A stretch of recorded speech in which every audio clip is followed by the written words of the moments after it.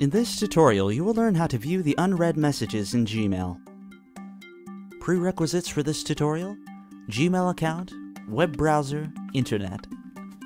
Sign into your Gmail account. In the search box, type is:"unread" or label:"unread". Hit enter. Gmail displays you a list of all unread messages. If you want to refine the selection, try is:"unread label:"inbox". Start the search. Gmail will display all unread messages in the folder inbox. Leave your comment below or contact us by email.